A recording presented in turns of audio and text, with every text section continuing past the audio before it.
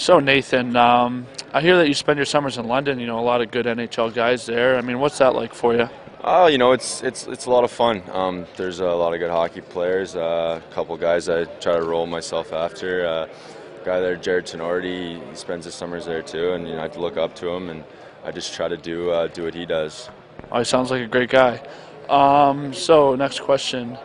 I see you wear number 28. Did you pick that number? Yeah, actually, when I was 16, coming into the league, my favorite number was 8, but I was really skinny, and the trainer told me to get a wider jersey, so I threw a 2 on there. That's an interesting story. So what's in store for you today here at the MCC Center? We're just gonna go out there, score some goals, some celebrations, get some pictures taken. Just another day at the office. Just another day at the office. A little overconfident, I'd say.